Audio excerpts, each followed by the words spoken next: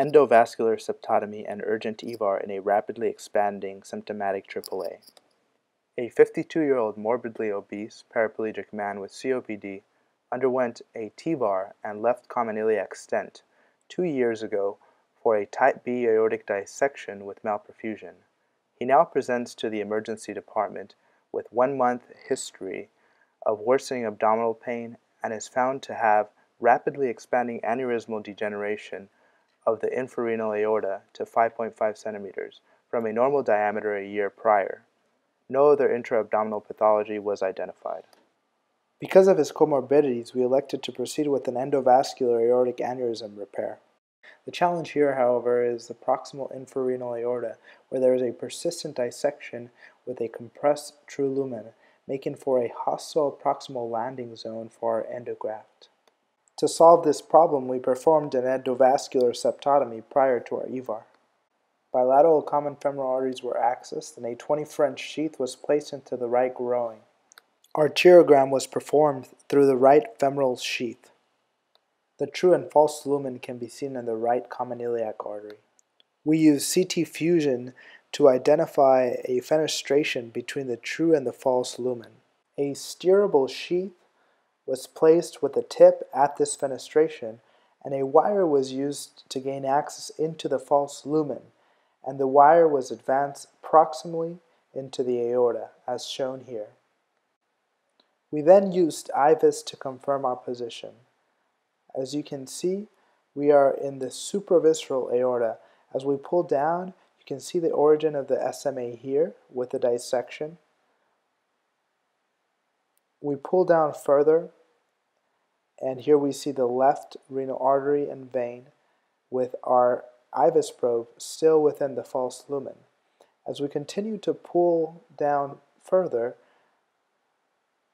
we see the aneurysm here, and finally we see the crossover as we cross from the false back into the true lumen at the common iliac artery. We then advance a sheath over the wire and shoot through this sheath to confirm our position in the false lumen. A buddy wire is then advanced into the 20 French sheath at the right common femoral artery. The wire is within the true lumen at the common iliac artery, but then crosses over to the false lumen as it reaches the suprarenal aorta. Here are the two wires together in the suprarenal aorta within the false lumen.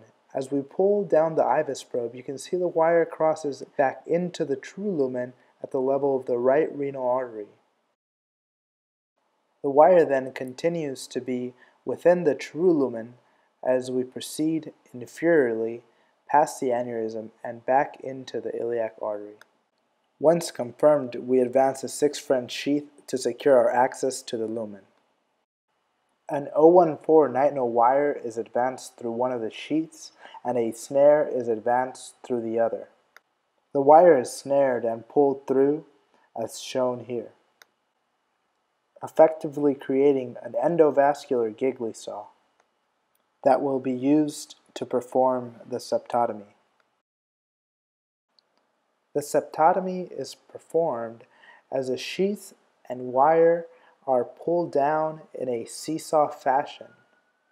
The key here is to pull down one sheath at a time so that the septum is cut and not just torn, which could then cause it to accordion within the aorta. Finally, we'll see the 2 6 French sheaths being brought into the 20 French sheath. IVUS is now used again, this time to confirm that the infrarenal aorta no longer has a septum. With the septum divided, the infrarenal aorta is now 1 lumen, providing an adequate landing zone for our endograft. Next, a standard EVAR is performed as shown. Completion angiogram shows patent visceral vessels with adequate exclusion of the aneurysm. Postoperative CT shows thrombosed false lumen at the visceral segment with adequate apposition of our endograft at the proximal seal zone. The patient was discharged on postoperative day 2 without complications.